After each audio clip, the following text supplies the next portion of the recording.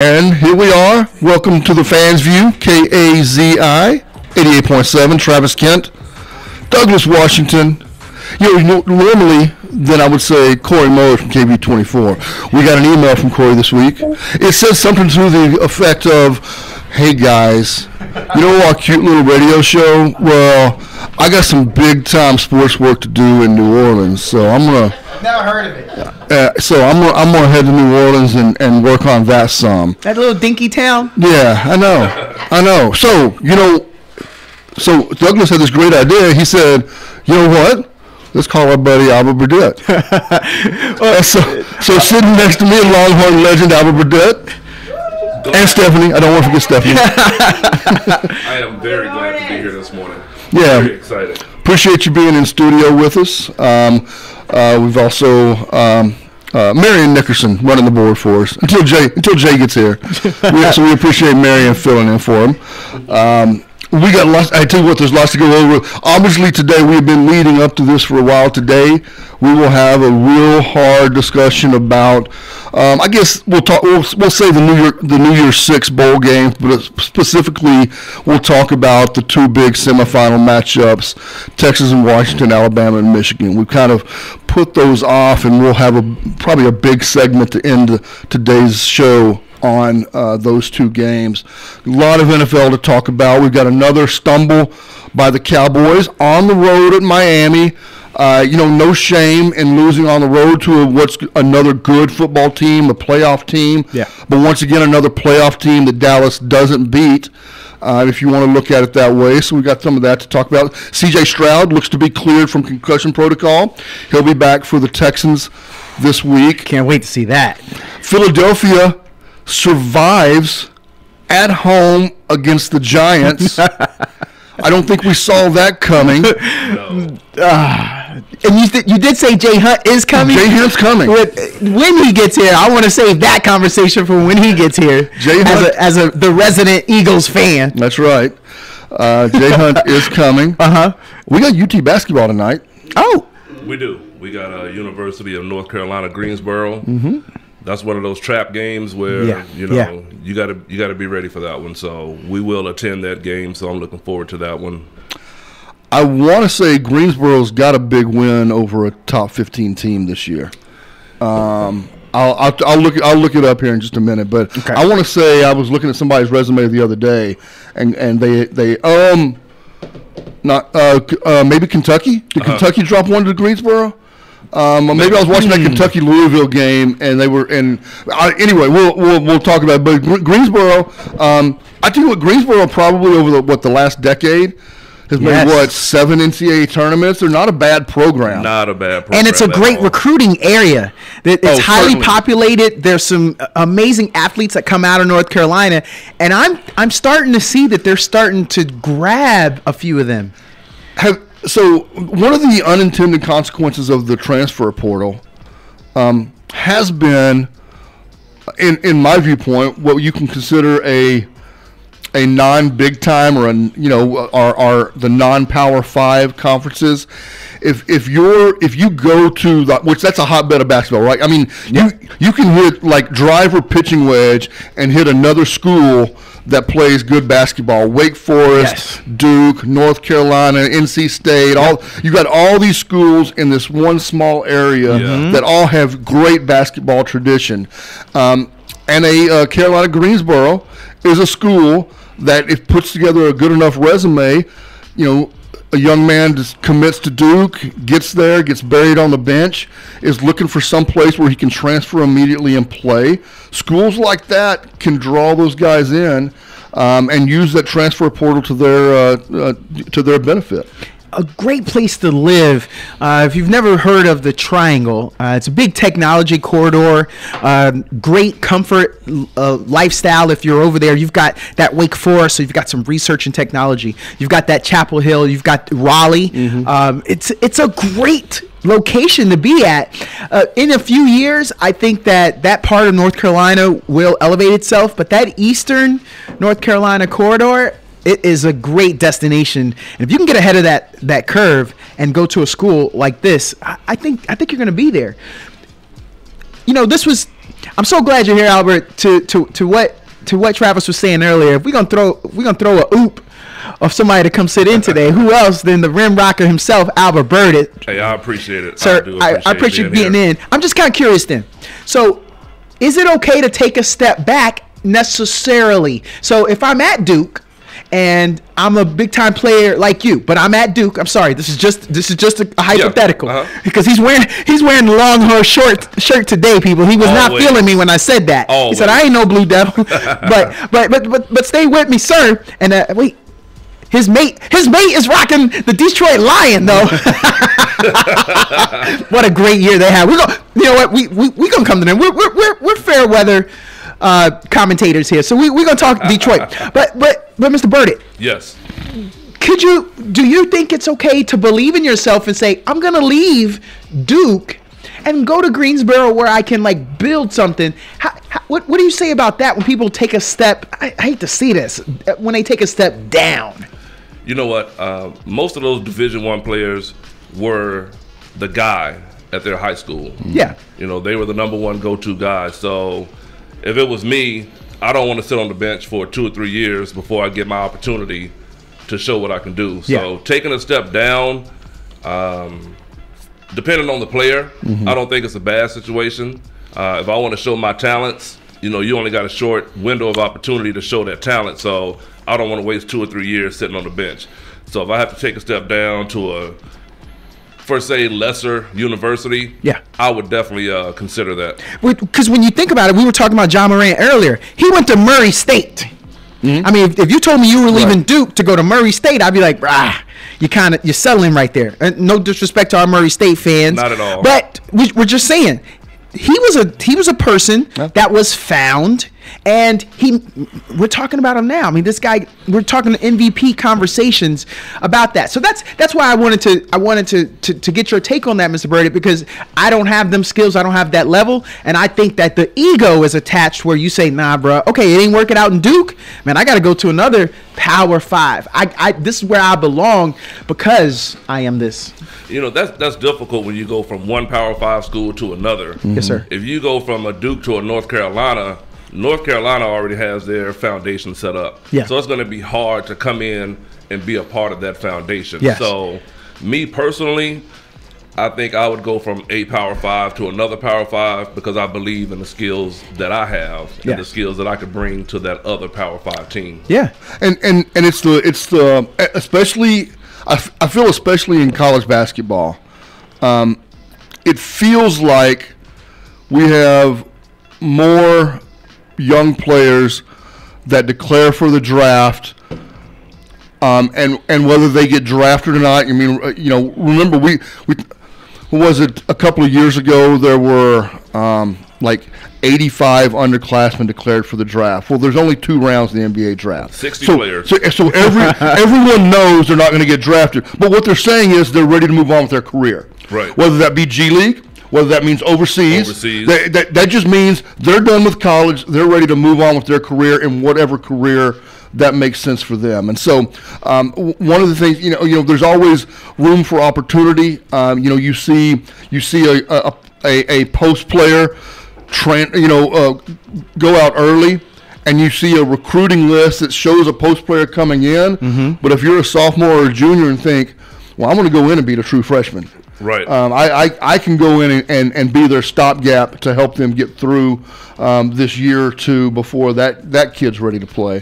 So it's you know, so I did fine. So Greensboro in back-to-back about a month ago played Vanderbilt on the road and Arkansas on the road, lost by 4 to Vanderbilt, then 3 days later goes into Fayetteville and beats Arkansas by 4. So this is a school that's not afraid to play anybody. Not at all. A top 20 Arkansas team too.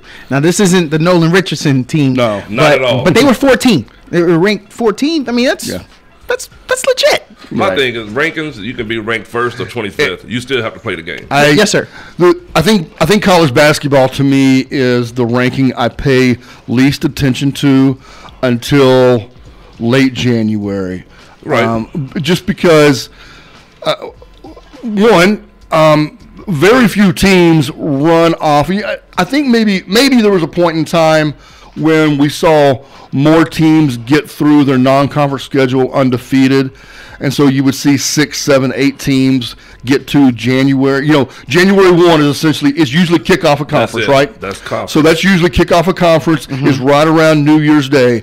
And so you used to see, I think, more teams go undefeated through that. And so, yeah, you would have these rankings with 6, 7 undefeated teams. Well, now we have these matchup tournaments that get put on in Madison Square Garden and in Las Vegas and in different places, and they are matching up top teams all the time. Yeah. So it's almost impossible to go through your non-conference schedule undefeated. And so, you go from 1 and then they drop you to 6 and then they move you to 3 and then you lose another game, you go to 8 and then you beat the number 2 team in the country, they move you back to 3 and then I'm like, what? Can I just stop looking at this until we get to like halfway through the conference season? I agree with you. In Division I basketball, you can win, lose, move up and down. It's different. In football, if you lose a game, that can be your whole season. Right. So that's exactly right. I really don't pay attention to the rankings, like you said, until January 1st. And by the way, the conference season is going to seed you for the conference tournament, and then after the conference tournament's over, by the way, as opposed to college football where there's just a 4-team playoff, there's a 68 team playoff for college basketball. So we find out in college basketball we don't need rankings. Rankings are just there for, let's face it, for ESPN to have something to talk about. Something to talk about. Good conversation. Good conversation. That's right. I agree. All right, so we got some college basketball we can talk about as well. I think the NFL is where we spend a lot of time. We'll get some NFL talk out of the way. Also, another thing we need to talk about, Douglas. What's that? Is we've got history being made. I already know what you're talking about. Do we have to do this while she's wearing the Lions jersey? Shirt? I was white knuckling it last night. It went to overtime. Yeah. But the Pistons pulled it out. Failure gonna fail. I was talking to Albert and Stephanie off air about this before we came in here, and Albert can shed probably a lot more light on the feeling of being on a team when you're playing well, and a feeling of being on a team when you're not playing well, and what that means to the psyche overall. And just the ups and downs that the Pistons team is going through right now. For me, I've never seen anything like it. But like we were talking about earlier, winning is contagious. But on the flip side, so is losing. You get used to losing those close games, or when you're at a point where you could possibly win, you're so used to losing, you find a way to lose. But to me, I just feel like you have to win one of those. You have to luck up and win a game. Yeah. Especially at the professional level. I turned on. This has been a week ago. I look at the standings about once a week. I've told you guys. I just don't watch a lot of NBA basketball before Christmas Day. I kind of start paying attention at that point. I look at some standings. I watch highlights. But I did flip across a Spurs game the other day. Right. I see a Spurs game. I'm like, well, let's check in on Wembanyama. Let's see how he's doing. Right. And he's playing really well this year. And I look down, and the record for the Spurs is 3-20. And it said they're currently on an 18-game losing streak. And I'm like, well, even I can do that math. That means they started off the season 3-2. Yeah. And they haven't won a game since then. Now, this is a week ago. Yeah. So I don't know where they're sitting at this point. Well, they beat the Lakers. Oh, well, okay. There you go. I mean, that was the high point for Wemby. Yeah. To do that. But, Albert, yes. I don't want to make excuses. Right. But I think I know why they still losing. And I want to see, since you played at the highest level out of the three of us, unless we're going to talk about archery, because I think I can get him with that. Big man, I don't think he got me in that one, Travis. I don't know. I'm pretty competitive. So I'll give you a run for your money. No, man, I went with the most obscure thing that I'm good at. But he's got confidence. Sir, does there come a point where everybody's out there, they're on the national stage, they're NBA players, And now everyone thinks that they're the hero, and they're thinking, oh, I could fix this. I'm the one that's gonna. The game is mine today. I can do it. And I think that could be one of the factors where you start to press. They're starting to feel it instead of team ball and relying on the system, because the system done failed us. insert political rant, but I feel like that's where they're at, and that's another reason why it keeps going south. The confidence just isn't there, and maybe you play a little hero ball. You can play hero ball. Hero ball might get you a win here or a win there, but team ball is going to get you those consistent wins on a daily, night in, night out basis. And they have good players on their team. Yes, sir. They have very talented individual players on their team, but that's just what they are, individual players. Yeah. If you're not playing team ball, you're not going to win on a night in, night out basis. Period. So how do I make sure we don't turn? You said it yourself. They got good players on that team. So they got Cade Cunningham. He's still playing. He logged 43 minutes last night, and at a point, we know he's our leader. Right. The Thompson brother is back. He only played 12 minutes. Bruh, we giving you 43 minutes and you still ain't helping us with a win. We went to overtime, got it. It's still a L. Why don't I get a little bit more? If I'm Bogdanovich, that's a bad example. But if I'm right. Bogdanovich, maybe I need more shots. If I'm Ivy, the point guard, again, he starts to think, I handle this thing. I'm the one dishing. Maybe I should take more shots. He only took 15 last night to include, that's over all the overtime. You don't think that starts to creep in and we going to have some locker room discussions? Oh, definitely. I definitely think that's a big part of the locker room discussion. I also think a big part of their situation right now is the locker room. Somebody has to have the say all in the locker room. Somebody has to step up and be a leader. Who's the leader on that team? Not the one that's scoring the most points or dishing out the most assists. Somebody got to say, not the coach, not the assistant coaches. Somebody can say, look, this is enough. You know, we are professionals. I mean, I wouldn't be able to sleep if I was in that situation. I just wouldn't. That would consume me on a day-to-day basis. Somebody just has to step up and say, look, enough is enough. Let's turn this culture around. It's all about culture. You know, culture is a state of mind. And right now, they just not in the right state of mind. It's a losing culture, so. Can I offer y'all something of what you just said, Albert? Yes. Who's the leader on the team? Right. I want to say we have so much in common on this team. I looked it up. They're the 9th youngest. So I wanted to blame it on them being the youngest. But they got some failures on that team. James Weissman. We all know how heralded he was coming out of Memphis with Penny Hardaway. Oh, yeah. And then he went to Golden State, and they said, oh, we messed up on this big dude. They got him out of there.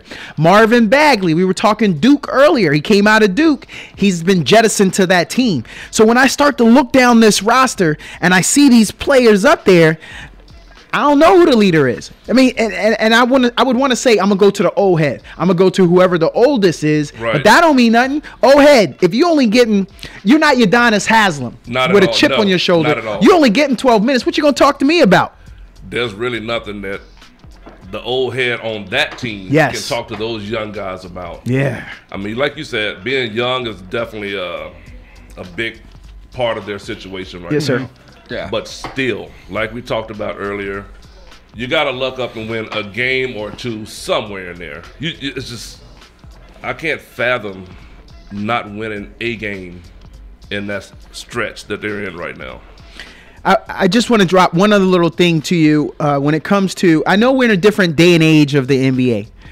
They took 43 threes last night, Detroit. Ooh. They only made 14. Now, that's 32%. So they at least shot better than the Celtics, which ain't saying much. No. Because we know you don't look at that team and be like, oh, they got some knockdown three-point shooters on there. We don't expect that from that team. But when you get to this point, they only took 19 free throws total in the game, Albert.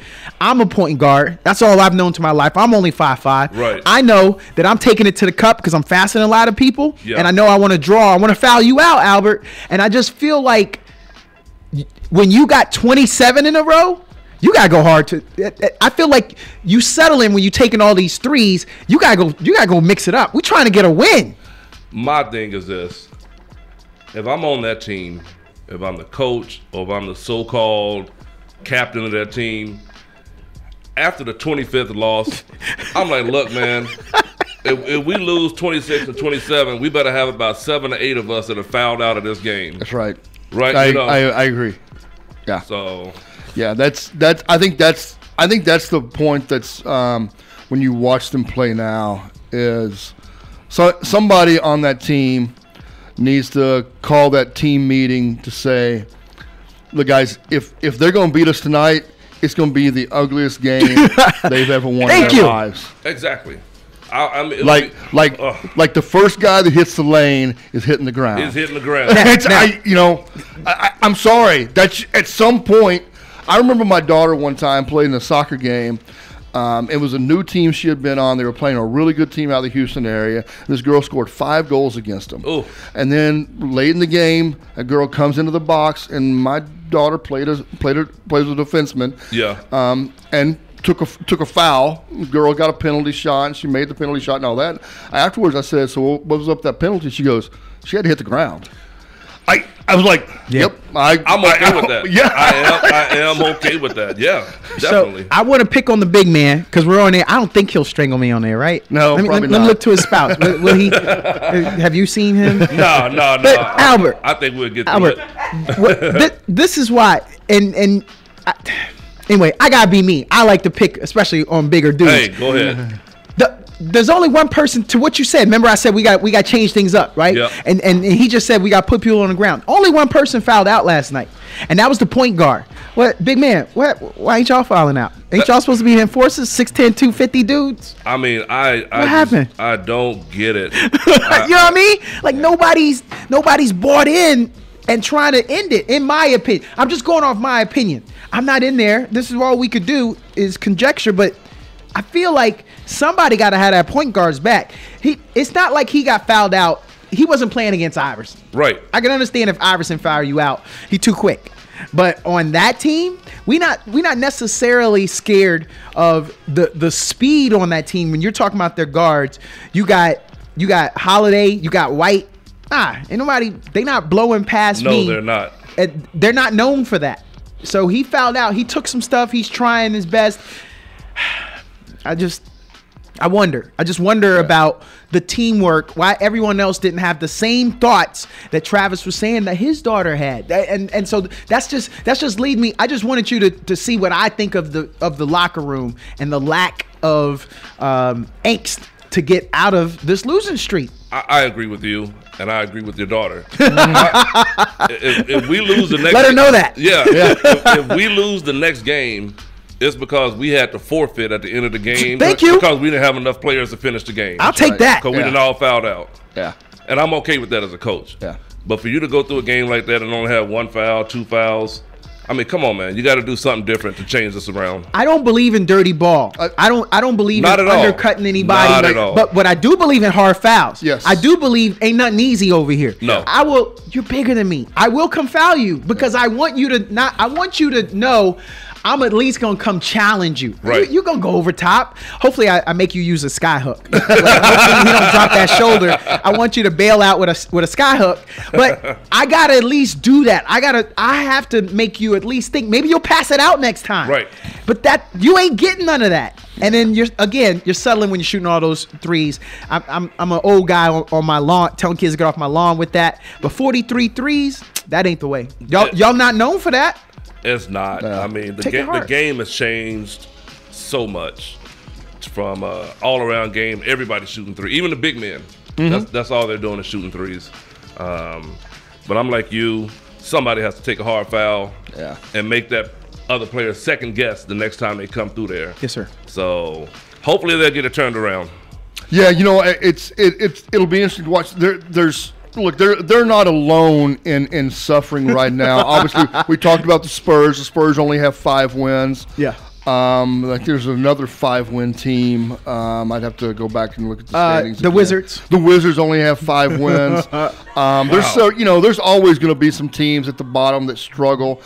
This just happens to be one of those monumental years when we've got a team that just can't get that lucky break or that whatever it is, and now it's time, like we said, it's time to make your own breaks. Right. It's time to make your own break. And you know what? The crazy thing about that losing streak, if they can get 1 or 2 under their belt, who says that doesn't turn around? That's right. Who says that doesn't turn around if they get a big win here, a lucky win here? Now all of a sudden, hey, we're on a different streak. That's 2 right. games in a row. Yep. Then 3, 4, 5, and so on. Yep. You have NBA players. You can get they got these 2 wins already because of the people they had on the team. So, all right, we need to get to a break. We'll come back right after that. We're going to hit the NFL when we come back. We are in the playoff stretch. Everybody wants to be drinking Gatorade on Christmas, and we had a lot of Gatorade drank on Christmas. We'll talk about some of those games right here on the Fans View KAZI 88.7. And we're back on the Fans View KAZI 88.7. Travis Kent, Douglas Washington, Albert Burdett, Longhorn legend, sitting in with us today. We appreciate that. Yes, sir. Filling in for Corey Mose, who had to big time us and go out and actually do media work. that was our representative. But I hey, didn't know that. Those I do though encourage everybody to watch KV24's coverage of the Longhorns out in New Orleans. I have DirecTV, so it's much harder for me to watch them. Right. I've got to go get my rabbit ear. I got to go dig the rabbit ears out of the garage and hook them up to the console TV, and I'll see if I can't pick it up. But Jay Hunt back on the board for us. We appreciate Jay sitting in. Want to give a quick shout out for Albert, Bobby Mack and Ray Jackson with their I want to send a their shout locker out room vodcast to my brother from another mother, Ray Jackson, and the podcast that he does. He's doing a great job over there. I also want to send a shout out to my other brother, Bobby Mack, and his business, Tater Q. Them guys are doing great things over there, serving up great food. We'll probably stop over there tomorrow. Hey, Bobby, make sure you heard this, man, and we stop by. Yeah, so Ray and Bobby do a they call it the locker room vodcast. Yes. But yeah, so you can look that up. I tell you what, I don't know. You listen to podcasts very often? I don't, but I do listen to theirs. Okay, so I did not listen to podcasts until about a year ago, and then I picked up a couple here and there. Joel Klatt, in a college football, Fox college football commentator. I listen to Joel Klatt's. Yeah. I pick up a few strays here and there where I'll just hear something. But you know what got me into it? Is my girlfriend listens to those murder podcasts all the time. Oh, there's some good ones. My lady does the same thing. We got one of those refrigerators that has like a entertainment unit in it. It's got, you can play Alexa and all that stuff in there. Oh yeah. I know when she's cooking because all I hear throughout the house is our refrigerator and a murder podcast. I'm like, well, it must be dinner time. Yeah. But yeah, I want to give a shout out to Bobby Mack and Ray Jackson on Yes, sir. Yes, sir. So we got a call. We need to get into we need to get to Pflugerville Man. Pflugerville Man, you there? Yes. Good morning. How y'all doing? Good morning. I want to shoot straight to the chase of the college playoff game on Monday. The first one is going to be out at the Rose Bowl out in California, Michigan, and Alabama. You know what they say about Nick Saban? If he has a long time to prepare for you, more than likely he can beat you. So on that note, I'm taking Alabama on that one. On the second game in the Sugar Bowl down in New Orleans, got Texas and Washington. If you remember last year, they came in and beat us, but we had more like a skeleton team. This time I'm taking Texas because their offensive line and defensive line. And so with that, I'm going to have Alabama and Texas, and I'm taking the Longhorns. Horns up. You know, there are a lot of people predicting a rematch of Alabama-Texas, and a lot of people interested to see how much better has Jalen Milroe gotten, and is against that Texas defense. I will tell you Careful that what you wish for. it is careful what you wish for. He looks better. You're exactly right.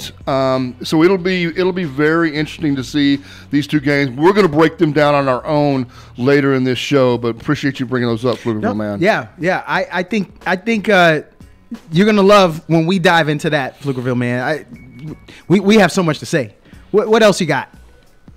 Oh, yeah. I was want to give a shout-out to the Cowboys. I like that game coming on tomorrow with the Lions and the Cowboys. Yeah, so Pflugerville man, real quick, the only issue I have with it is, you know how ABC is billing this thing? They're calling it Monday Night Football on Saturday. Why? Yeah, why? Why? Yeah. Why not just call it a special edition of Saturday Night Football? Mm-hmm. Makes more sense. Okay. Yeah, why not? Sorry, that's just a pet peeve. I'm like, that'll work. Yeah, I was just wondering about. I was so upset that we lost that game to Miami. We could have won that game. If you remember, I don't know who number 44 or number 40 was, but he fumbled that ball, right? I mean, it was just like it never got to his hands. Yeah, it never got to his hands. That could be the tattletale, man. That could have been the winner for us. Yeah. But you know what I think? Why we lost that game, too? Miami was driving, right? And one of the cornerbacks or somebody grabbed the face mask. Mm-hmm. Pflugerville, man. I'm saying that he didn't have to grab the face mask. I'm looking at. Yeah. So that was one thing that caused us to lose that game. But can't cry with spilled milk. Get ready for the bar. Yep. Yep. All right, Pflugerville, man. You got anything else for us? That's it. Have a nice, happy New Year's, everybody. Happy New Year's to you you, too. Mr. Pflugerville, man. We appreciate you calling in, as always. 512-836-2887. You can get your calls and comments in as well. And he did bring up the NFL, and we want to get started talking about the NFL as we head towards the New Year's. We're down so everybody except for the Cleveland Browns and who did they play last night? Cleveland just demolished the Jets last night. Yeah. Sorry. Yeah. I was watching Oklahoma play, so I was just getting updates on that Cleveland game. By the way, we do have to talk about Joe Flacco. But before that, we do have a caller on the line, and so we are going to jump into the lines and see who this caller might be. Caller, you there?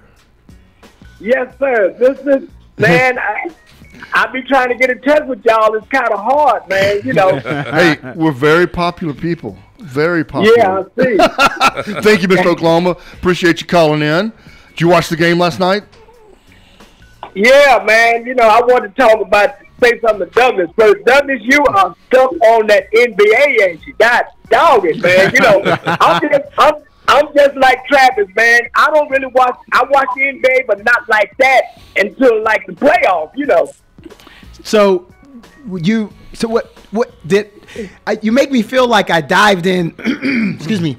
You make me feel like I dived in too much. What exactly? Where did I lose you? I mean, we are looking at something historic. Did we go too much Detroit Pistons for you? Well, I think he's wondering, how did you know who plays for Detroit? Hey, who won that game last night with Detroit? Oh, it was not them. Boston. It was the Celtics. Yeah. Boston. Yep. The Celtics, yeah. And then you had brought up Houston. You had brought up Houston me before back in the past.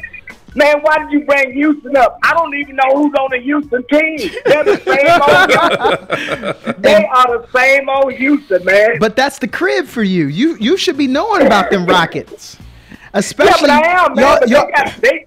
They're going to have to do a lot better for me to really pay attention to it, because they just like the San Antonio Spurs. Hold on now. Watch your mouth. First of all, you better rep where you from, because the Rockets are not as bad as they were last year. They 15-14 right now, Albert. So not bad. I'm gonna get them, Albert. Now last year y'all were the Spurs who were 5-25. So don't tell me they like the Spurs, man. Be happy. They're above 500. Trust me, Spurs fans would like to be above 500. Trailblazers fans would like to be above 500. The Memphis Grizzlies, even though now they got Ja back, would like to be above.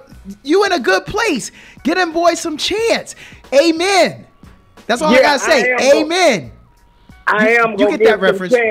You get that reference. You know what I'm talking about? Amen. Yeah. All right then. I'm gonna give them some chance, man. But they need, when they get in the playoff, I pay more attention to it. No, but I don't want to no. say. I don't want to stay all the time on the phone on the NBA. Why? I want to talk about the game. We got time. I want to talk about the game last night with Oklahoma, man. I can't get him. He sidestepped me. Yeah, I was gonna get you riled up. Yeah, because, man, I'm going to tell you, OU, man, I did watch that game last night, Travis. Yeah. And, man, that was just pitiful. It was pitiful. And that little freshman quarterback, you know, I'm not too mad at him because he's a freshman. He ain't never been in that situation before, man. But I'm going to tell you, I think the fans at OU is mumbling about Brett Venables, man. I really do. So I knew you were going to go there. Here's what I can tell you. You got to give the young guy a chance. Can we talk about the positives? Yeah. Didn't you see a couple things that got you a little excited for the future? Yeah. Because your starting quarterback ain't walking through that door. I seen him in the first quarter. He did pretty good.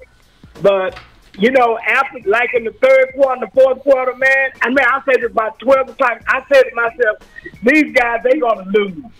Wait a minute. Venables better get it. He better get himself together for next year. So in the third quarter, when he had 24 points on the board, he put 14 on the board in the second quarter. Came out of the half, put 10 up on the clock. You got to be happy about that. Yeah, he don't play defense.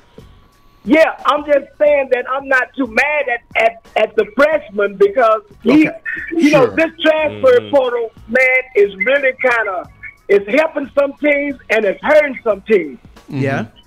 It's really, like we got a defensive line. He transferred. Mm-hmm. 2 quarterbacks out of OU. They going to another place. Well, and it's hurting OU. Okay, so then what? So I don't know why I'm defending you because I was trying to get you riled up with the Rockets. But I want to tell you this. Y'all got something in that freshman, Gavin Sawchuk. He looked good last night. Am I right? That boy was averaging 9 yards a carry. He finished with 134 yards. And then your receivers look great. Stoops did his thing. He ain't just carrying that family name, getting in off of Bob Stoops. I for the future, I'm okay with Oklahoma and where it could develop. Yeah, Drake Stoops is gone, and they'll have to replace him. But Farouk on the outside, on one side, and then we'll forget the guy's name. Brennan Thompson had 83 yards. Yeah, Brennan Thompson flashed early.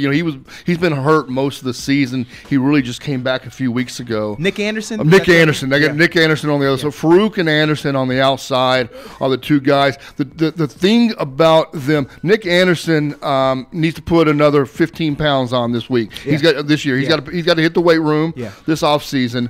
Farouk, I think, looks really good. He did cough up a ball late in the game that they eventually called a catch and a fumble, but I don't know that he actually caught it. But they are the types of receivers that we're used to Oklahoma seeing. Yeah. But they still need seasoning. They were just young this year. Yeah. And I think they'll continue to get better. And that running back, the freshman, he caught 3 balls for 42. Yeah. So he ran for 130. He caught another 42.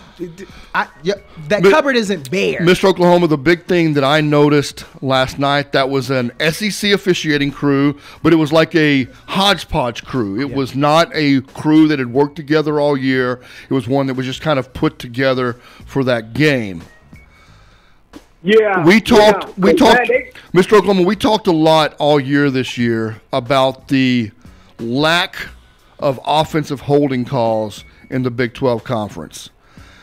There were a lot of offensive holding calls called last night. Yes, sir. Yes, sir. Yes, sir. And against us. Yes, that's right. That's right.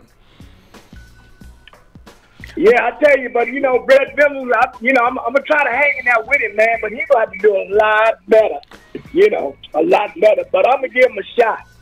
But I'm not gonna stay too long on that. But I want to talk about, man, this college basketball. I like to see, different colleges playing different conferences. I like to see that. Yeah. I love to see that. Right. Yeah, I I agree. I love it when you get Oh, we lost him. Yeah, I mean, for instance, I used to live in Florida, Right. And Miami is playing North Florida.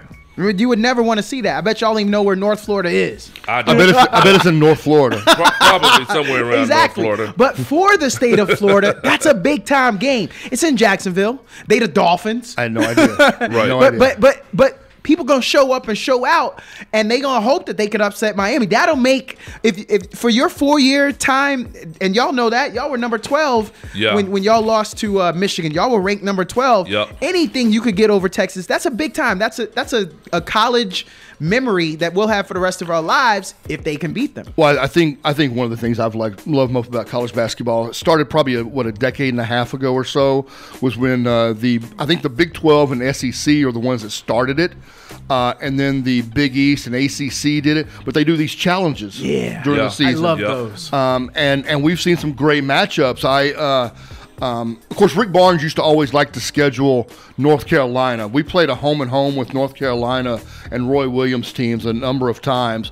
But to be able to go to play Kentucky, to play Florida, to play some of these teams from other conferences that you don't think of in non-conference scheduling, but then they throw these challenges together, made for TV. ESPN puts up some money to pay both teams to play them. It's really fun to see. And of course, this year we saw Texas go up to Madison Square Garden and play UConn, who might once again be the best team in the country again this year. Could be.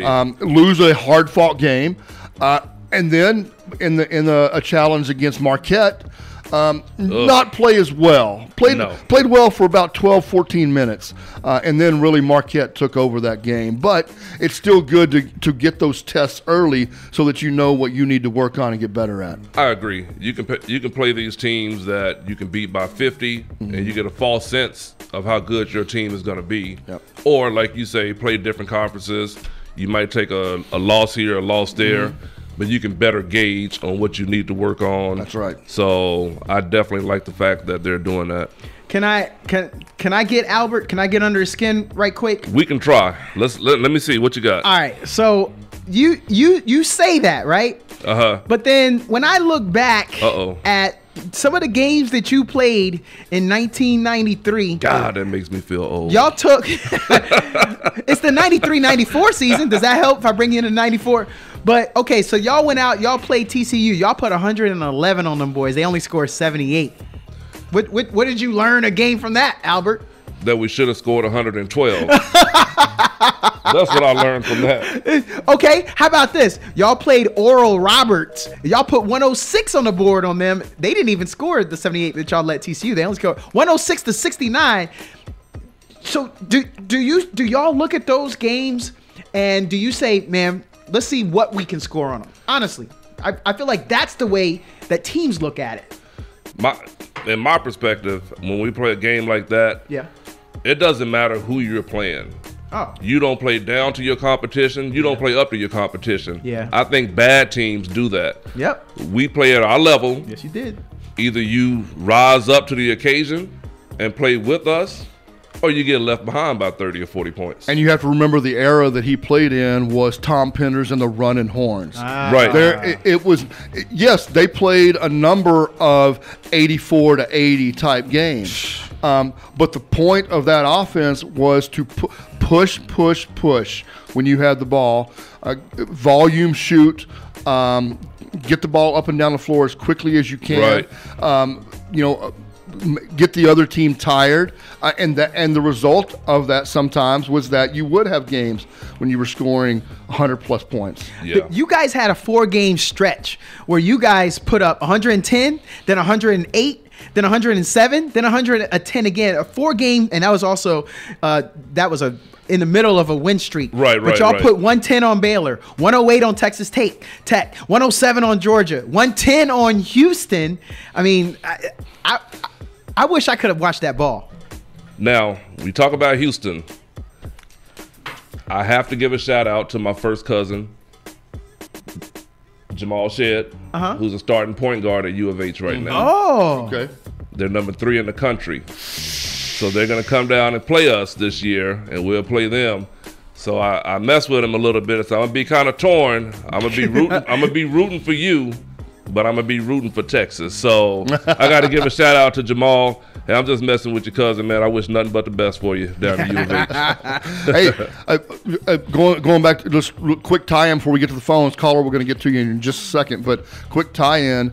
Marcus Sasser out of Houston plays for the Detroit Pistons. Of course, Marcus Sasser's uncle, Jason. You played against Jason. Played against Jason. Where did Gerald? He had a brother, Gerald, too, didn't he? Gerald Sasser, but he was younger. He was younger. I remember. Okay. I played against Jason. Okay. He was a stud. He was a really good player at Texas Yes. Tech.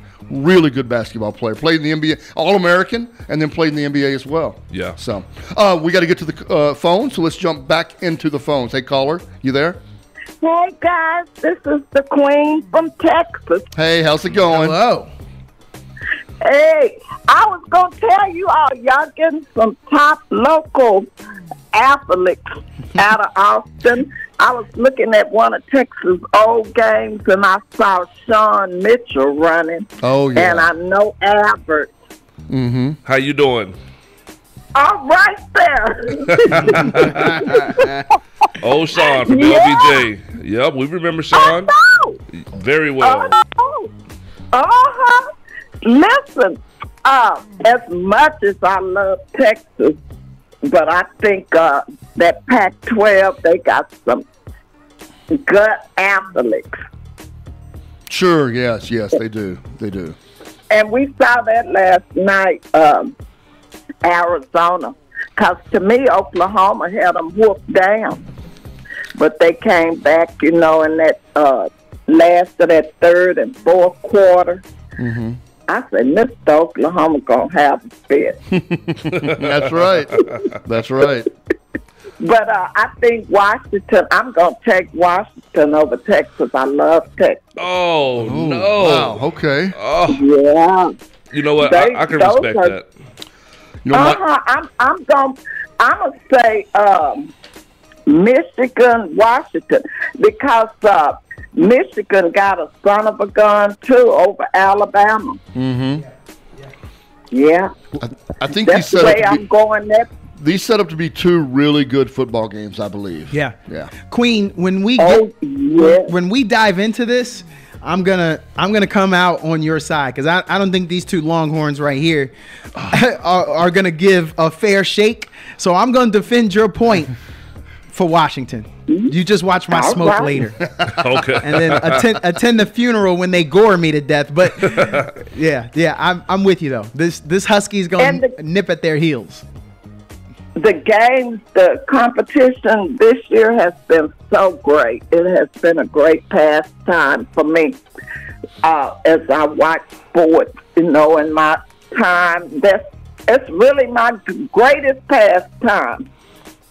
And I said, wow, I got a lot of games coming up here. I've been watching all those bowl games and looking at NBA in between. James is the greatest NBA player ever lived. I always say that. They took down the Hornets. I haven't seen them beat some great teams yet this year, but they still in there. Yep. That's right. That's right. So let me see who else. Oh, in the NFL, too. I'm going to jump ahead of y'all if you guys don't mind. Okay. In the NFL, it is just spectacular this year. I'm going to go with, let me see. I love the Baltimore Ravens now. When I saw that game against the 49ers, I did not know they had a defense like that. Yeah. You're talking about the 49ers? Yes. That. The Baltimore Ravens. Oh, the Ravens. Defense. Oh, yeah. 20 points. Oh yes, ma'am. Oh, yeah. They are one of the leaders in points allowed. They've been doing that all year. You cannot score on them, but with that, they're the type of team that when they're in the lead, they stay in the lead. They have a great run game, and they just lengthen it out. They're not trying to run up the score on you. They're just trying to run out that clock and just humiliate you. Just keep shoving that ball down your throat. But yeah, they have one of the best defenses as far as points scored in the league. I'm glad. I'm glad. Do you think their quarterback now is back in the MVP conversation? Are you familiar with him, Lamar Jackson? Yes, I've been watching him. I think he's good, but there's a but. You know, they were putting Purdy up there, and I was listening to Stephen A. on his program that was making them bring Lamar Jackson into the mix. And I said, yeah, Lamar Jackson, he's pretty good. He's always been good. But he really has to prove himself to me. If he, you know, I'm looking at him to be in the NFL championship, actually. Okay. Yeah, but defense wins. And they are, I looked it up. So when it comes to turnovers, they are tied for first in the league. They're the leaders. I told you about the points scored. They're not the best in the league, but they're number 4. And then also in all the major defensive categories, they're top 5. Mm-hmm. So when you have a great defense like that. They defense, but like you say, them turnovers, you know, he does. He used to do a lot of turnovers, I know. I don't know who is a great quarterback. To me, they all on the average. Josh Allen, Purdy, Jackson, and who is 49ers? I forgot his name. You said it, Purdy. Yeah. Oh, yeah, Purdy. That's right. He's for 49ers. But they all on the average. To me, I don't see a grand one like Tom Brady. Oh, well, yeah. Well, Tom Brady's in class by himself. That's all-time great. Okay. If that's who you're comparing everybody to, then yeah, you're right. Yeah. Sorry you're so disappointed. We all are. All right, Queen, you got anything else for us? But I like the Ravens defense. You know, of all, I love that defense. Okay. All right. You got anything else for us?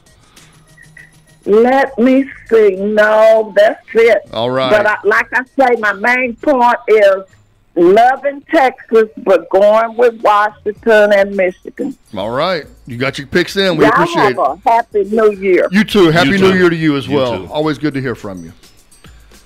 All right. So, and Jay, I believe, do we need to go ahead and get to a break? Then let's go ahead and do that. We're coming off that call. Let's get to a break. Come back on the other side. NFL, college football talk in the second hour of the show right here on the Fans View KAZI 88.7.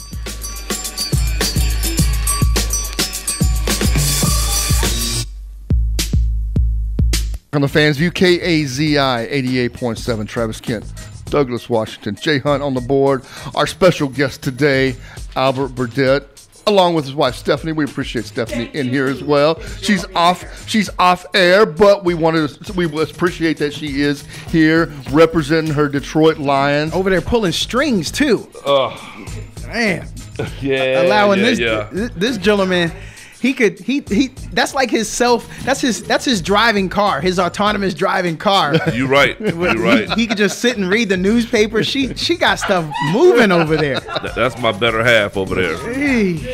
My better half.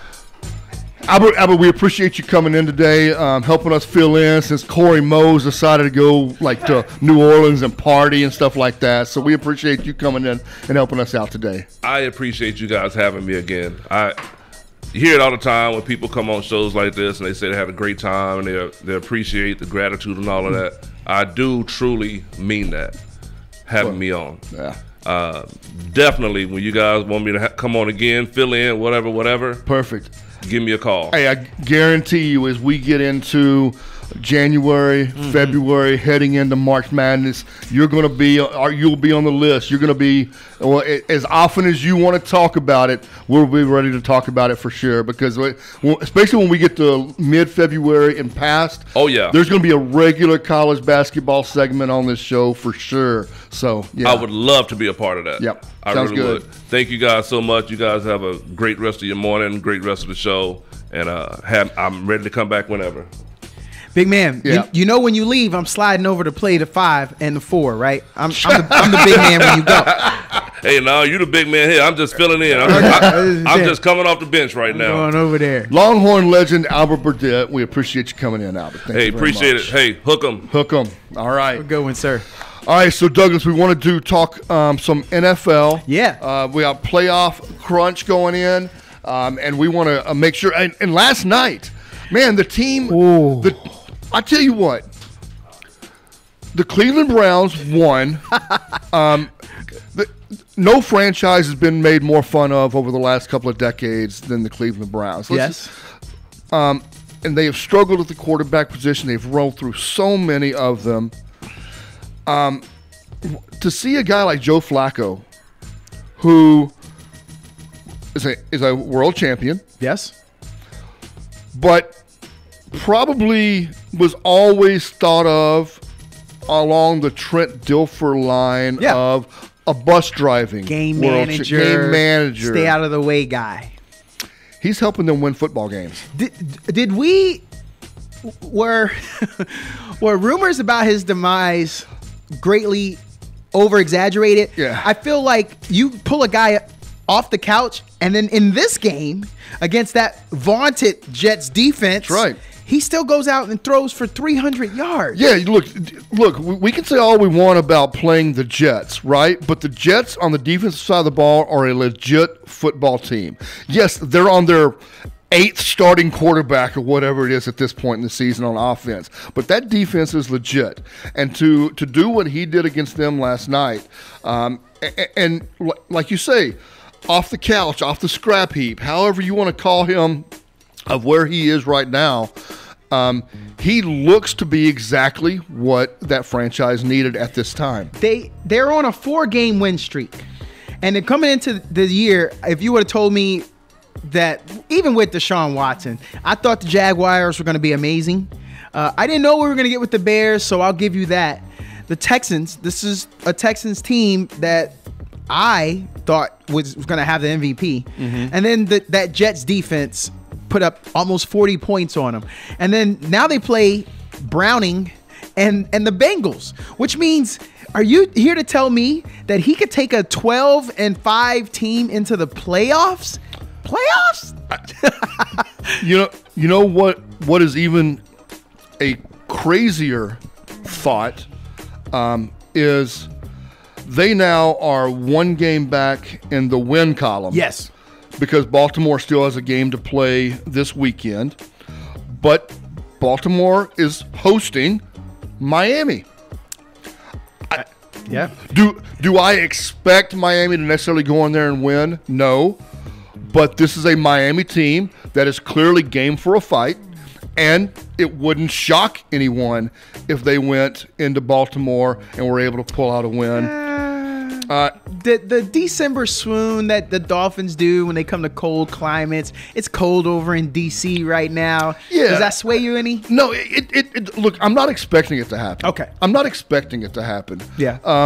But I also, with the amount of skill players, and Jalen Waddle being out with a high ankle sprain hurts a little bit there. I hate that. But with the type of skill players Miami has, I give them a puncher's chance in pretty much any game they play. They still got the fastest running backs in the game. Exactly. a Chain is going to be there. Mostert's going to be there. Yeah. Any other year, we'd be saying Mostert for MVP. That's right. But unfortunately, Christian McCaffrey is just out of this world and was healthy to be able to play all year. That's so hard for Mostert, because any other year, Mostert would get more shine than he's getting. But McCaffrey had to stay healthy. So it really, and also, unfortunately, Tua has 2 amazing wide receivers that he's throwing the ball to. You score so quick, you don't even get to run the ball and get even more chances to Mostert. So, Raheem Mostert, hopefully the check is in the mail. I'm trying my best to have a little empathy for you, bro. But Joe Flacco and that team, I am shocked. Now what happens? Do you start shopping Deshaun Watson? Because there's really no need for him in that contract now. I mean, I guess you can try and shop him. You signed him to an awful contract. You did.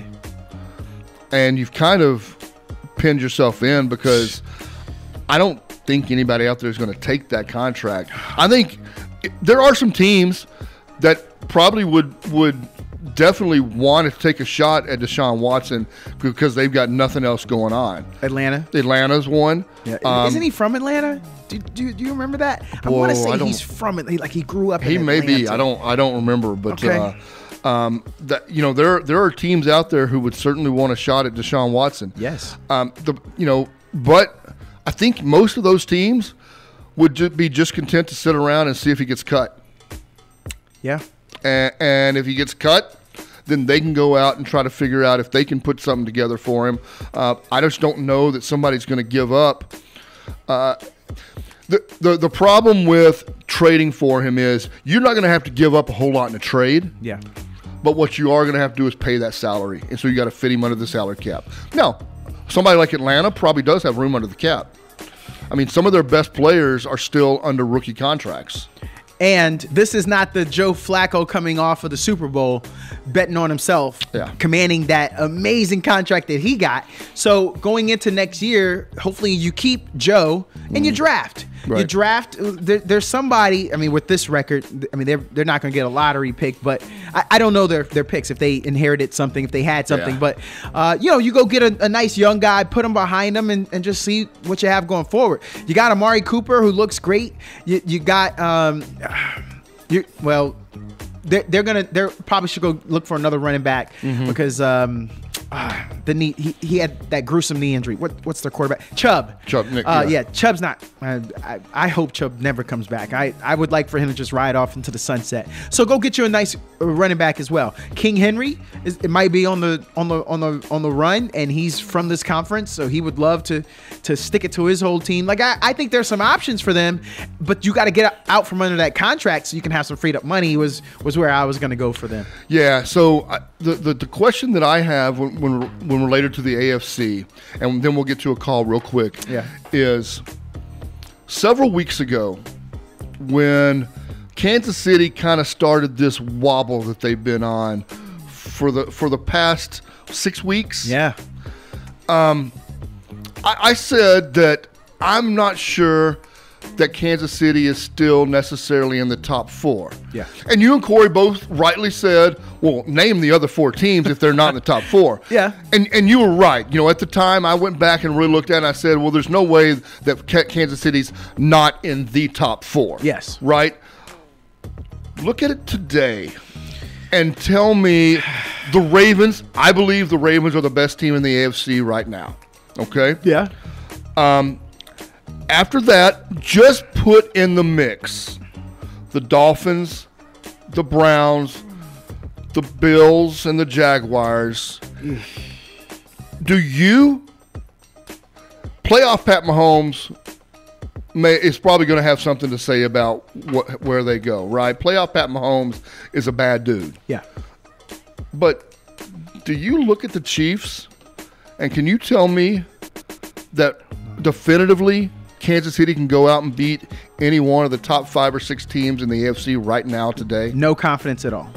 And when your guy Kadarius Toney, who is the guy, that was the expectation, he's going to be the number 1 guy. Right. He can't even stay healthy when things are rolling good. So yeah, I have no confidence in there. Yep. Sorry, caller. Hopefully you'll call back in.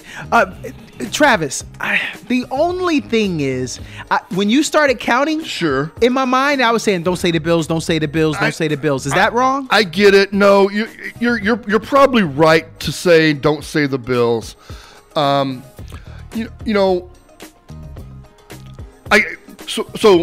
my point in including the Bills probably stems from me being a Cowboys fan, right? I saw what the Bills did to the Cowboys. Yeah. And so I'm probably overvaluing that victory for the Bills a little bit in the grand scheme of things. Like they were able to put together a running game where they could throw for less than 100 yards, dominate a run game and win. And that was a bad weather, a cold weather, rain, a Dallas team that Hankins was out in the middle. And they were able to that's kind of. I guess an anomaly is probably the best because I don't see any other team out there that right now you could line up and throw for less than 100 yards and just go 300 yards rushing and win a game. So they've won 3 in a row. Yes, they have. We can't count them out. That's We right. know what talent they have on that team. Right. They have I looked at their defense. I always like to say defense wins championship. It's not my line, but I do like to live off of it because I do agree with it. In the AFC, they have the 3rd best points allowed. There's only 2 other teams that have allowed less points than them. That's another sign of a good defense. Leaves you in the game. We know that Josh ain't afraid if he needs to get in a shootout in the playoffs to do it, and he's got to win it. We know that. At least we think he'll stay healthy and he'll make it if he's healthy right now. Right. 3-game win streak. This new offensive coordinator and the confidence that the team has, they're deadly. Yes. But I just don't want them to do what they have done in every year. I'm not a Bills fan. Everyone knows that. Well, they may not even know what fan I am. But I don't want them to do it to me again. I don't want to see Super Josh. I don't want to get all caught up on Diggs. I like the way Cook is running right now. Great job to him when they let Singletary go. I was like, what are you guys doing? I don't see them winning the Super Bowl. I just don't feel confident. I don't either, but I think I have to at this point admit that taking the OC job away from Ken Dorsey and putting Joe Brady in place, Joe Brady's got something. He does. And we can talk all we want about what he did with Joe Burrow at LSU, and then he jumps from LSU into Carolina, and that was just a train wreck of a situation and all that. Yeah. Joe Brady's got something. Yeah. And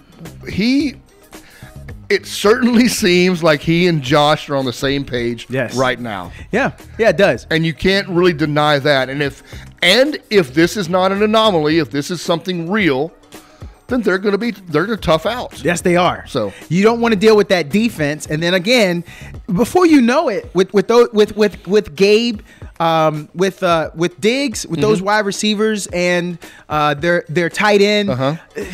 With that run game, you could be down 14-0 on this team, right? And that's the thing; they're a good enough team where they could just run from the lead and just kill you. And their defense, I mean, they lost Von Miller, but their defense isn't their defensive line is not bad. So when they get to pin their ears back and just chase these quarterbacks that have to throw to get back into the game, I'm worried. And again, not that their record's good enough, but a cold weather team, they're not afraid to go somewhere on the road in the playoffs and play. Like, you lose all of that. Right. You lose all of that. Oh, home field advantage, the cold weather. So I want to do that. Hey, before we go, though, are we going to, because we did promise a call, or we did say we were going to talk just briefly. We don't have to stay long, that Eagles eking out over the Giants. We got to hit that, especially now that Jay Hunt is here. I think we do need to have an NFC East conversation here about two teams that 3 or 4 weeks ago we clearly thought were two of the top 3 teams in the NFC. Yeah. And now I look at both of them and go, are they still two of the top 3 teams in the NFC? Dallas, with the most recent win over Philadelphia, we thought that gave them a leg up. And now Dallas has played 2 good football teams back-to-back, Buffalo and Miami, and lost. They'll play another good football team this week at home against Detroit. But Philadelphia, clearly, their fans especially, have got to have serious doubts about where the mindset and the heart of this football team is right now. Yeah. Because they just don't look like the same team they've been over the last couple of years. I want to remind people, I like how you started this, Travis. We talking about the NFC East. Not a good one. Not a good one. The NFC East. Yeah. See that little Philly reference That's right. for you, that Iverson. You beating up on the Washington Commanders and the Giants. So you sitting at 4-1 in your division. That don't impress me. Eagles fans. Away from home, you 5-3. I want you to remember that. In the conference all together, you still have taken those 3 losses. What I'm worried about is they have given up 392 points. Sorry, they have scored 392. They've given up 366. That's only a 26-point differential. That worries me. Those are close games. Look at Minnesota last year. They won all those close games. Did we think they were a great team? No. But their record said that they were. Right. But what happened in those games? That's where I'm at. Albert said it himself. Good teams play your brand of ball, not down to the teams. We talking about DeVito, Tyrod Taylor. That's the Giants team. They're dead. Yeah. And you eke by them, I'm worried here. I think Eagle fans should be shook. The only reason that the Eagle fans are breathing right now is because Dallas let them off the hook. Right. Because Dallas has lost 2 in a row. Yeah. That's the only reason why their head is above water. I am worried, and I'm saying this is not at Jay Hunt, because I really do love Jay Hunt, but I love to pick on him. He's an amazing guy. But for the conversation, they are not. I'm turning this to what you went to. In the NFC, they are not one of my top 3 teams. And so that's what I want to transition real quick next to is let's look at the NFC right now. I was hoping you'd say that. We just did this on the AFC side a little bit. Let's do it on the NFC side now. I got something that's going to make you say, exactly. So clearly, San Francisco, I'm assuming we both still believe is the best team in the NFC. I believe. Travis, I believe. So let's not mention the Eagles and Cowboys yet. Let's start mentioning the other teams. Yes, sir. The Detroit Lions. I believe, Travis. I believe. I was on them. I wish we could go back and get those tapes from early in the season. I'm a fan. I believe they got it going. Who do you stop? Gibbs, Montgomery, right? And then that wide receiver by committee. No disrespect to Amon St. Ra, but and then Laporta. Right. What a team. What offensive weapons. And can we finally put some spect on Jared Goff's name? What a great team. The Dan Campbell, biting the kneecaps guy. He's done a great job. I'm a fan. Yeah. And they get to play indoors. I agree. And then I'm going to throw out as the next best team, a team that's on the rise right now, playing their best football. And happens to be the quarterback involved in the trade that got Jared Goff to Detroit, Matt Stafford and the LA Rams, and the way they've looked over the last couple of weeks. I didn't expect you to say this. I know where you're going. I think right now, today, I believe they are the 3rd best team in the NFC. That was my team where I thought you were going to say, and I'm not doing it to be a homer. I don't want these fans. I know where you're going. You're talking about Austin's own Baker Mayfield. Yeah. And them Tampa Bay Bucks. Yes, correct. Yeah. That's the other. They're in my top 3. If I got to do a top 3, they're in it. And that's, I think right now, in the discussion between Tampa Bay and LA Rams, I give the edge to the Rams defense and a slight edge for Stafford over Baker Mayfield. But there's no doubt Tampa Bay right now, if my Cowboys lined up against Tampa Bay on a neutral field, or if Tampa Bay was lining up against Philadelphia on a neutral field, and you asked me to pick who I thought would win, I would probably choose Tampa Bay. You know why? I want people to. I'm in agreement with you about the Rams. I want people to respect them. That NFC West is the only division in the NFC that has only one cellar dweller, and that's Arizona. Yes. And we know Arizona smacked around a couple. Of those 3 wins, 3 of them were shocks. When you think of it like that, they're not padding their stats like Eagles fans smacking around the Giants and the Commanders. They're not padding their stats like Tampa Bay that's smacking around the Panthers. So when you think of it like that, you got to respect who they're fighting. They're in the same division with the Niners. That's hard. And the upstart Seattle Seahawks. Well, I don't know what we got with Geno. Well, let's talk about why that division is so difficult. So that Seattle Seahawks team we're talking about, that's led by now Geno Smith, and oh, by the way, when he's injured, going to a backup quarterback when they play in Philadelphia, that's a team that's above 500. Yes. In a division where, they're playing against the Rams and 49ers. Yeah. And their game week in and week out. The Cowboys, they played the Cowboys tough. They get a win over the Eagles. They are a team that, if they are the third best team in your conference, in your division, you're in a really good division. So shout out to Washington. I know we're going to get to the Longhorns in Washington, but I'm glad you went there, because I used to have a lot of friends and family up in Seattle. So those friends are still there. Spoiler alert, guys, you're no longer my friends. But so they started off the season, they lost to the Rams. They lost to the Bengals, and that was when Joe Burrow was still there, and they only lost by 4. They lost to the Ravens. They got blown out, but, I mean, come on. It's the Ravens. We know how good they are now. When you look at that schedule, they back-to-back, they had to play the Rams, then the Niners. Again, 2 amazing teams. And the Cowboys, who they only lost to by 6. That was that 41-35. And you remember I came in that week, and I was like, hey, they put up 35 points. I think y'all got a recognized game there. And then they came right out of that loss to the Cowboys and had to play the Niners again. If you and I know I'm playing the if game, but for an 8-7 team, if you take out the Rams, if you take out the Niners, if you just look at who their losses are, they're one of the best teams. And we don't know where they're going to end up with this record. If they get this next win and they're 9-7, I don't know. I don't know. 9-7, 10-7. I don't know where they're going to end up. But it's a good team, and I don't look down on Seattle.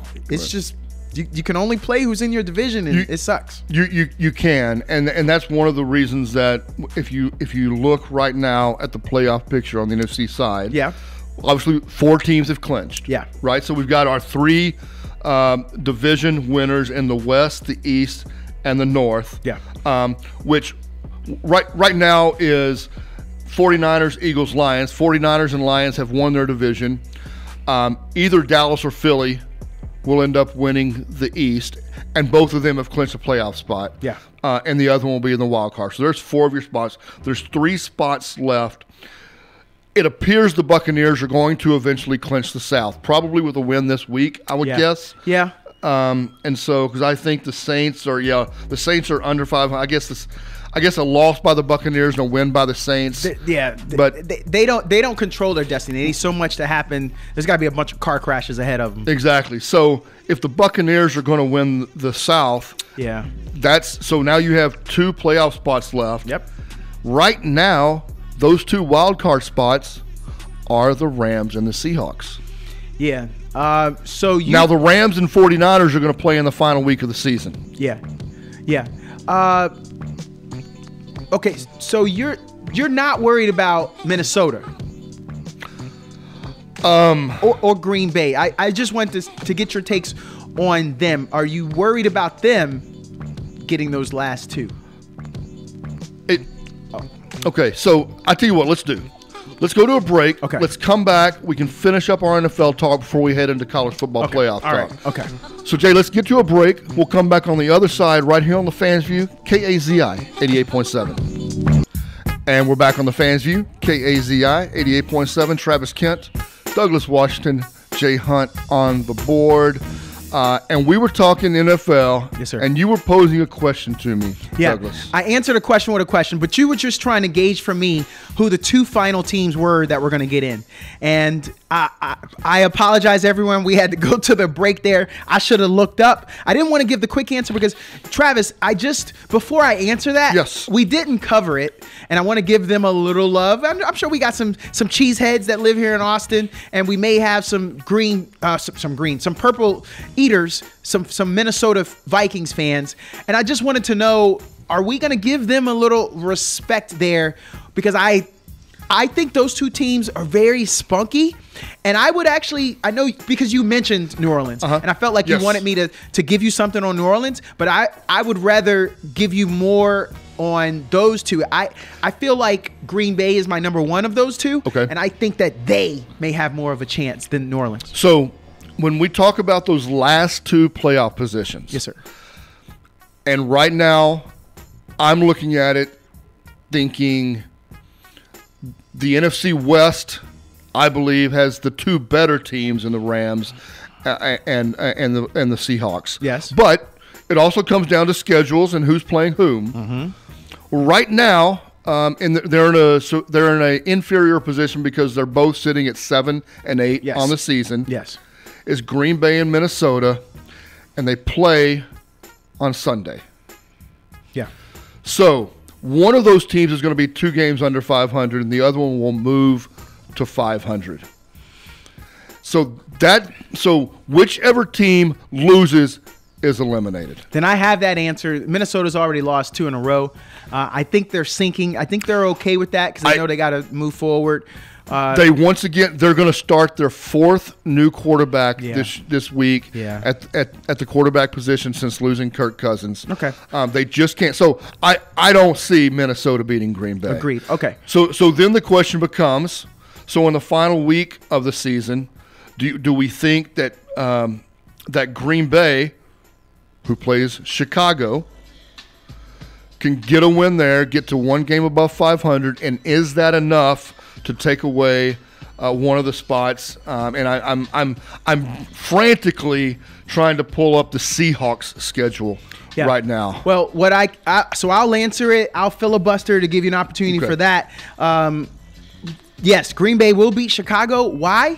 Chicago is not going to play Justin Fields. They're going to look to trade him in the offseason, and you do not want him to get hurt in this last game of the season. Go ahead and put what was the young man that played behind him? The great story. He played FCS. His dad is the arm wrestler. Yeah. That kid. So they're going to put him in, and let's just let Justin Fields hold a clipboard. What do we gain? That one game isn't going to sway you anyway on Justin Fields. You're 6-9. So it doesn't do anything for you. So I think that they are going to not have him in the game, which only bodes well for the chances of Green Bay getting that other win. So I think Green Bay is going to finish 9-8.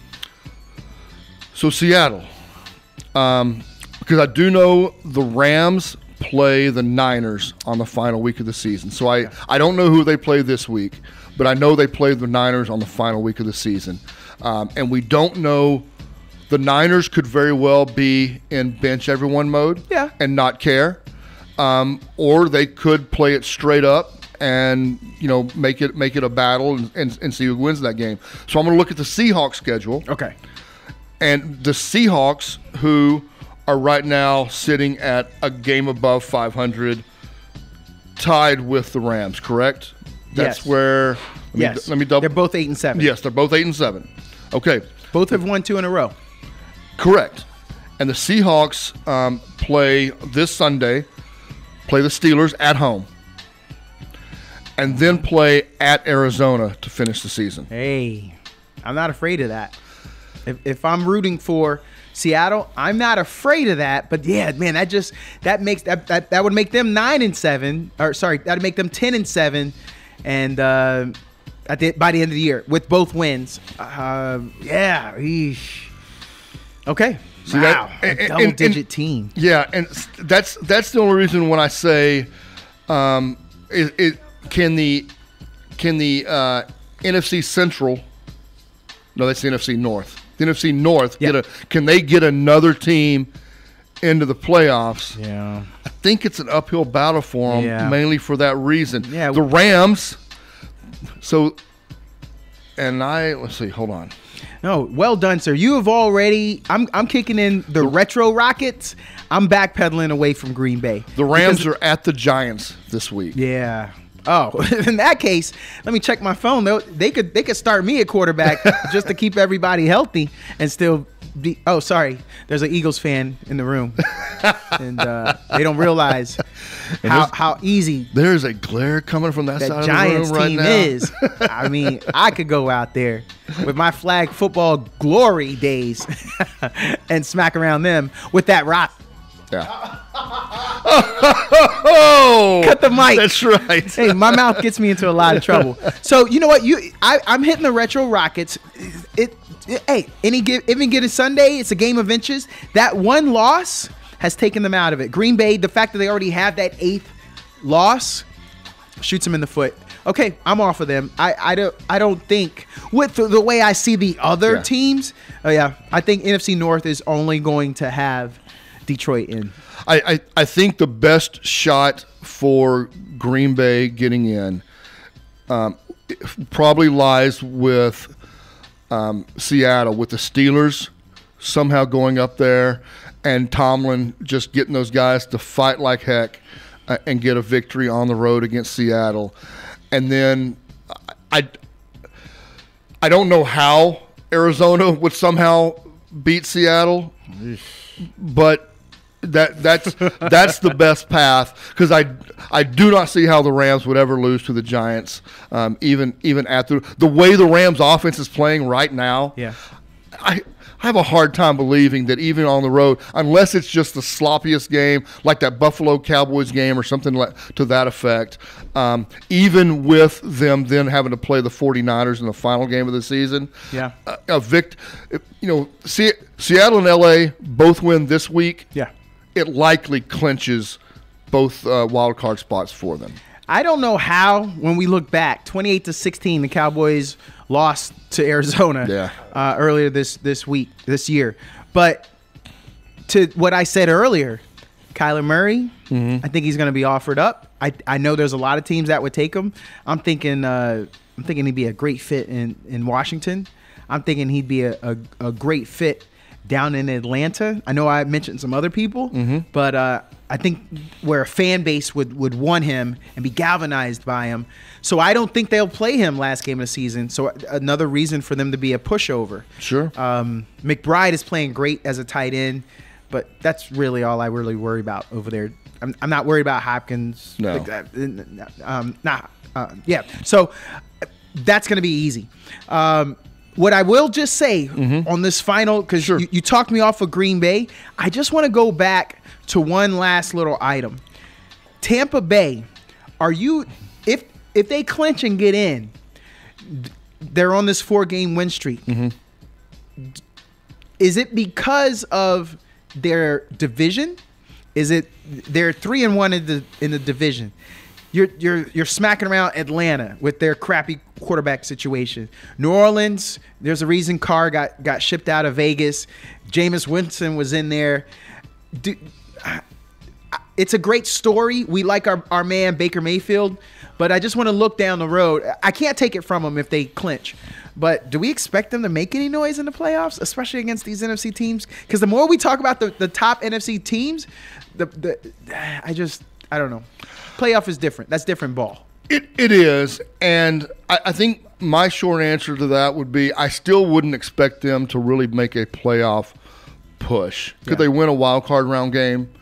I'd have to see who the matchup was with. But, I think wild card round's one thing. But then round 2, they're playing good football, but I think if they were in the NFC North, or really put them in any of the other ones and not have the rest of their conference to kind of beat up on, because it's just a down. It's down this year. It's just the way it is. Yeah. It just happens to be another time when the NFC South is down again. Yeah. And so they're not a terrible football team. They've got some good pieces in place. Yeah, they do. They can still throw the ball down the field. They can still put up points. I don't think they have enough on the defensive side of the ball to really consider themselves some sort of playoff push team. Yeah. Before we head over to college, what I'll say is this offseason, I'm looking for a lot of amazing opportunities for some of these quarterbacks to be moved. Caleb Williams is coming.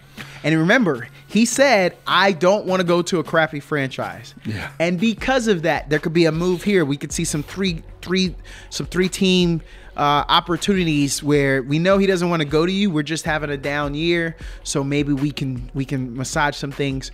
So I'm very curious. There's new ownership over at the Commanders. Giants. what y'all gonna do?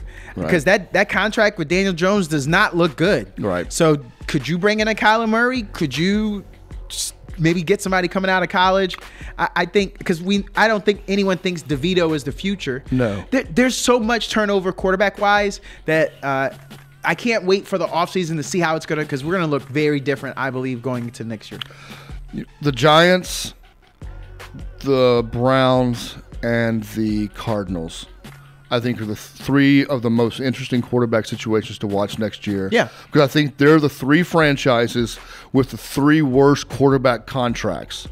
Now, I'm not completely writing Deshaun Watson off as being able to resurrect his career. I don't think there's much there with Daniel Jones. I don't think there's a ceiling.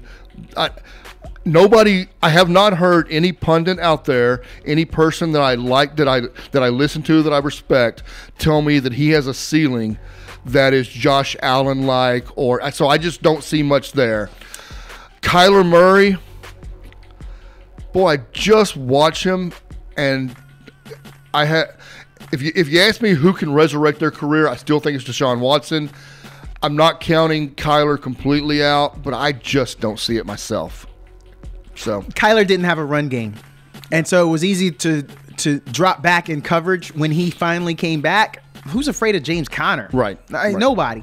So if he had talent, agree. If he had talent, I said we were going to get off so we can get to that bowl, but Russell Wilson throws a really good deep ball, and those wins up there at MetLife Stadium where the Giants play, if you throw a good tight spiral, you could survive.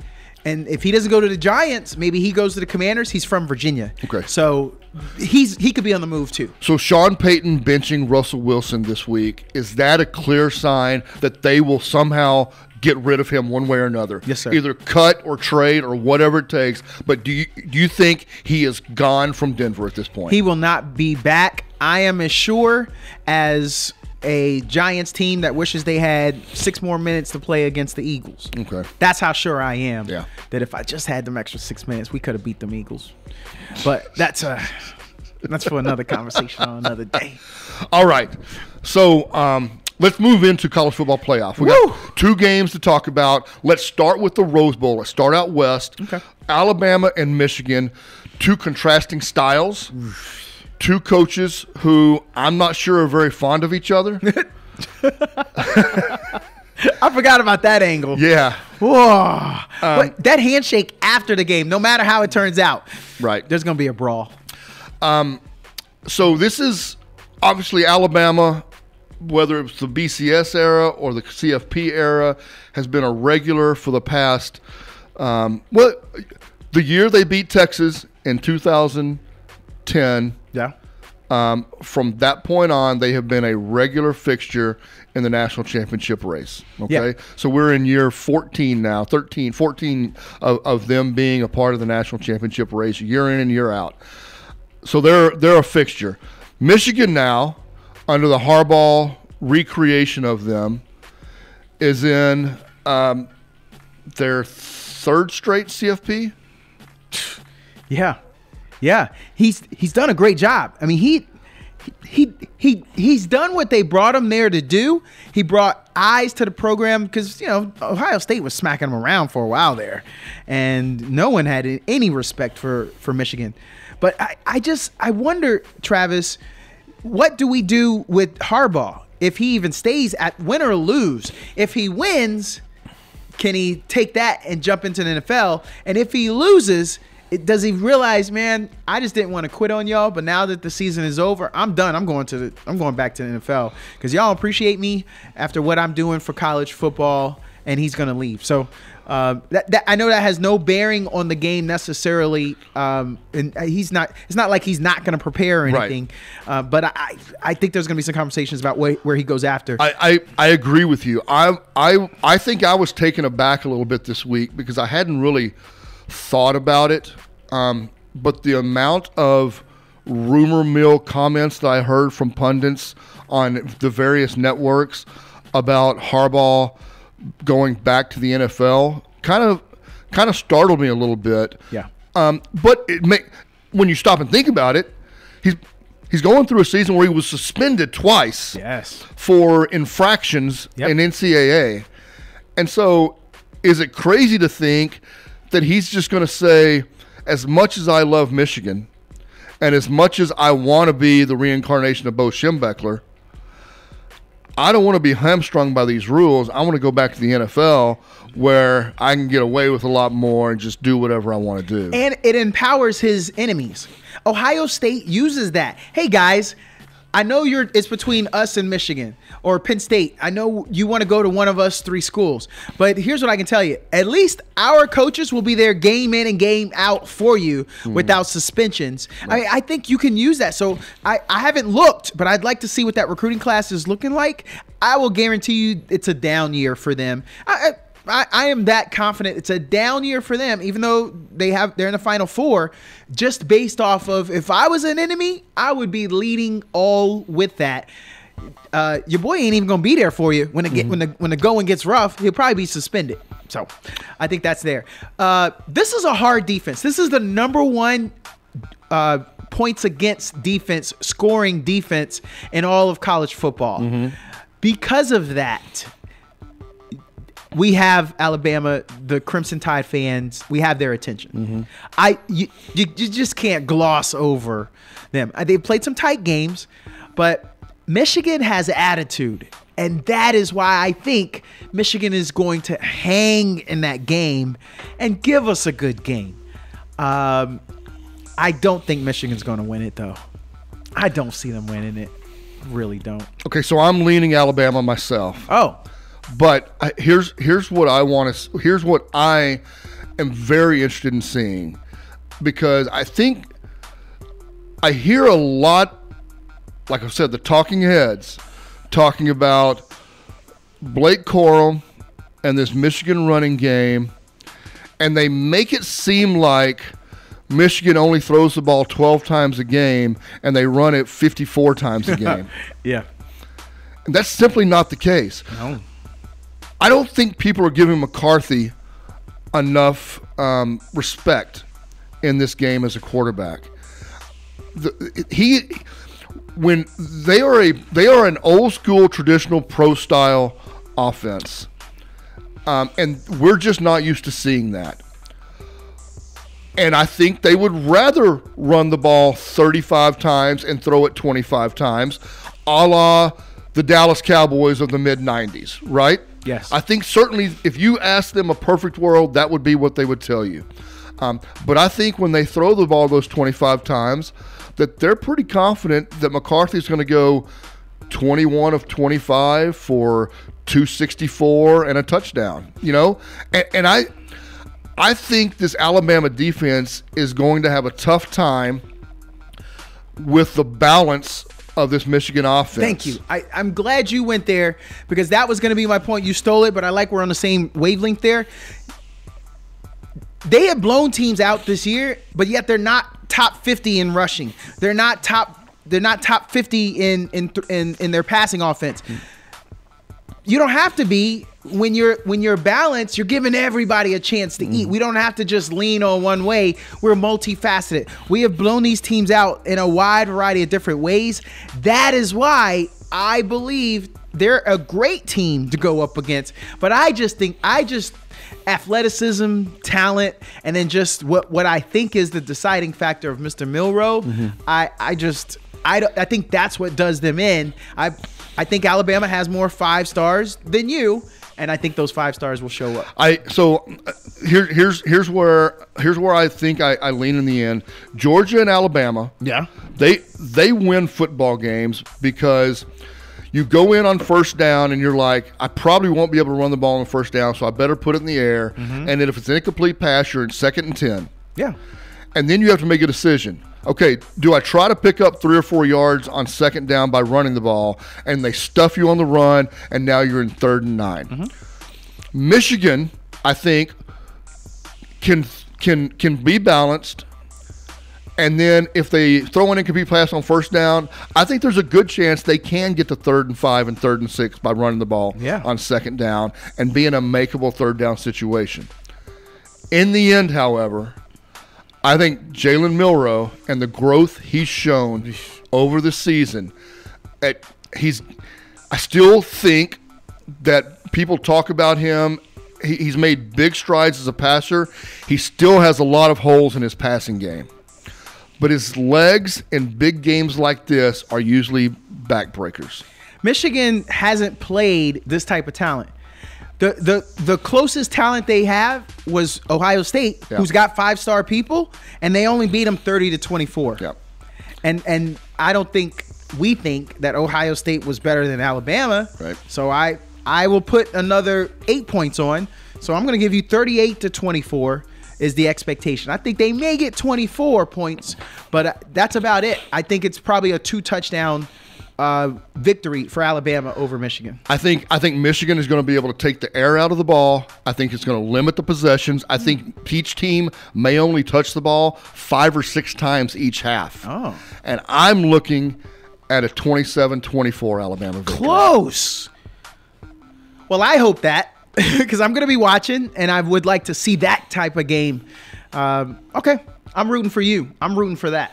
All right, Texas Washington. I'm gonna let you drive this bus because obviously as a Texas fan, you've heard me talk about Texas all year. Yeah. I'm gonna let you drive the bus on this. So I want to start because I want all Longhorn fans to just hear me out. You're 12-1. Nobody is disrespecting you. You're just playing an undefeated, a great team that's beat Oregon twice.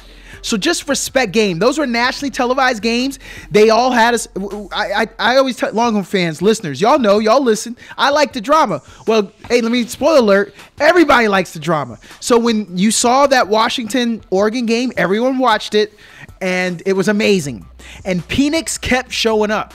Penix he's dynamic. He's got great receivers. He's got a great run game, and he doesn't get touched as a quarterback. That line is amazing. Now, I want to go to Texas. Their strength is that they got some horses on that defensive line. We saw how they stuffed the run. Got it.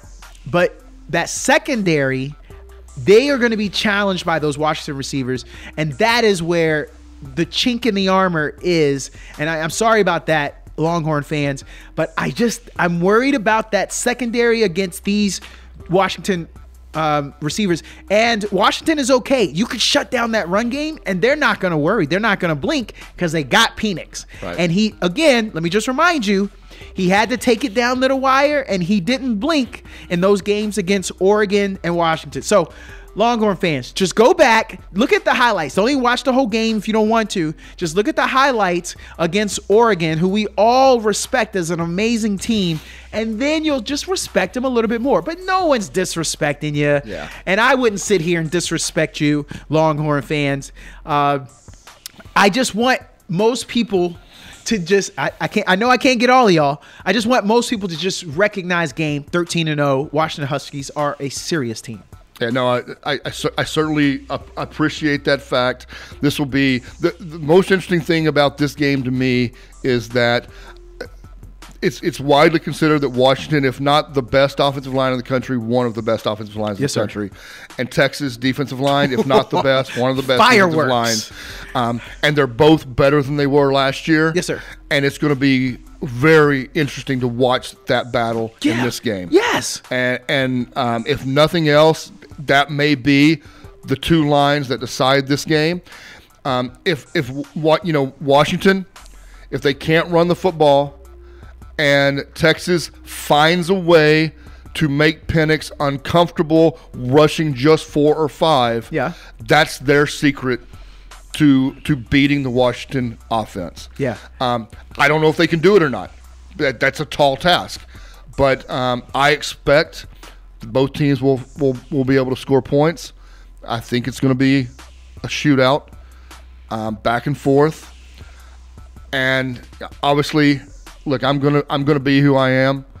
I'm gonna lean Texas. Yeah. I'm gonna lean Texas 38-35. Ooh. In a close one. I like that.